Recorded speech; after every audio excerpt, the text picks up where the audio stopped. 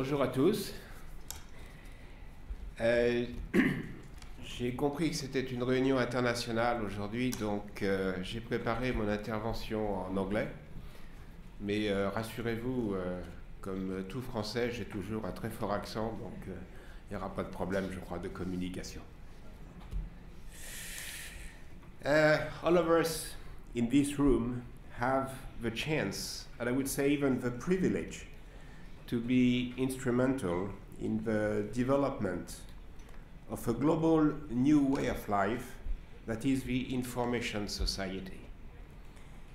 We are living a change which I believe is equivalent to the Industrial Revolution, and we are all, I believe, so much excited to extend again and again the scope of our services, our contents, and our products.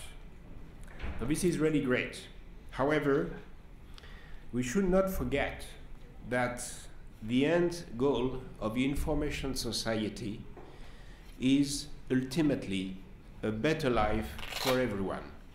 And from this aspect, we should remember we have a responsibility. We have a responsibility to make it happen, first of all, but we also have a responsibility to make sure that it benefits to everyone. The information society is not only limited to entertainment. It also permits to improve people's health through remote medical advisors, to have access to new education opportunities, and to deliver government services. In fact, the list itself is endless. And we all have to fight against the exclusion of some categories or some countries from the information society. Now, this is what we call the digital divide. In a way, I would say that the digital divide is a form of discrimination dividing the rich and the poor, the same way as we had in the past, and unfortunately still have in some countries, a food divide in an agricultural society, or a welfare divide in an industrial society. But of course, I will not talk too much about the digital divide itself, but exclusion can also come from our products and our services.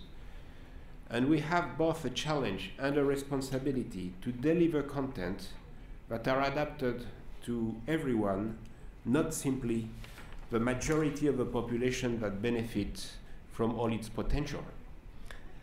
This is what we call the accessibility, which I believe is part of a digital divide. This means that all the actors, producers, content providers, broadcasters should be conscious that an important minority of a population might have difficulties to have access to products which are designed by young, creative, healthy engineers somewhere in a laboratory. If we do not want the digital divide to also viciously split our countries, we need to offer products and services available also to elderly people, to disabled people, and to all of us who can have a weakness. All in all, it represents, we know, about 40% of the population. So I know that the legislation goes into these directions in many countries, but more than a matter of law, it's also a matter of corporate social responsibility for all of us. So it is our duty to include accessibility in our business chain from the very beginning to the very end. Accessibility should be first addressed from start in the content development process so that it is taken into consideration at every stage of a content business chain. Creation, content adaptations to specific delivery platforms, content retrieval and playback.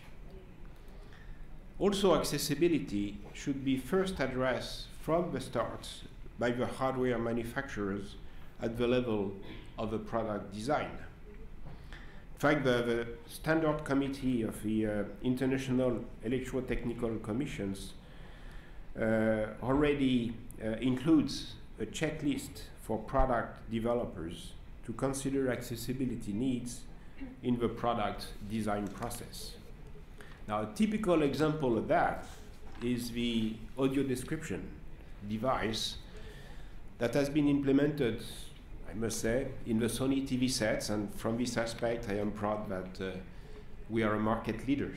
I'm not necessarily a market leader now for everything, but at least in this field.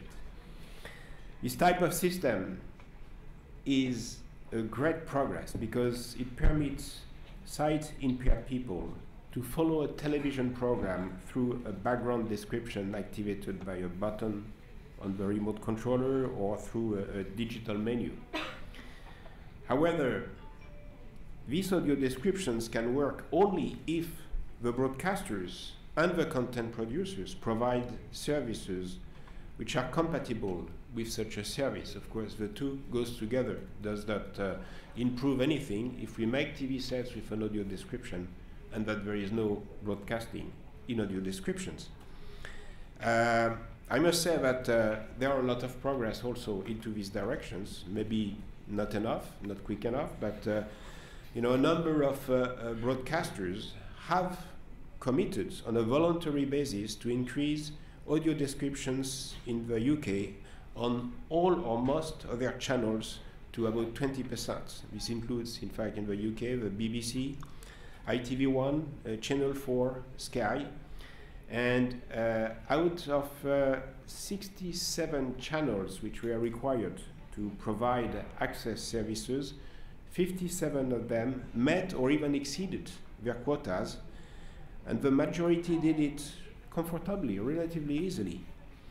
And the one we are missing, it was just missing by a few percentage, even less than 1%, and it was due, in fact, to some type of technical matters, but the will was there.